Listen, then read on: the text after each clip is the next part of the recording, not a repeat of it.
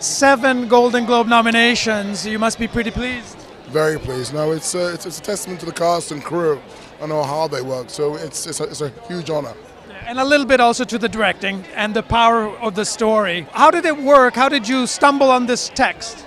Well, this is the reason I stumbled on the text. My wife, she found the book. Yeah.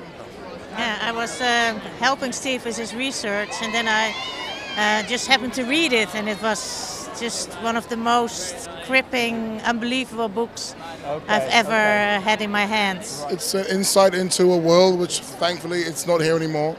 And he's the only surviving person who got caught into slavery and sort of escaped it. So it's an amazing book. It was an amazing find. Thank you. There you have it. Are you surprised this subject has not been treated before?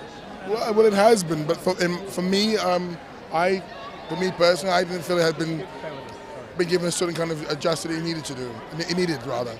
And I wanted to go there. I wanted to tell the story in a very non-holds-barred way. Thank you so much.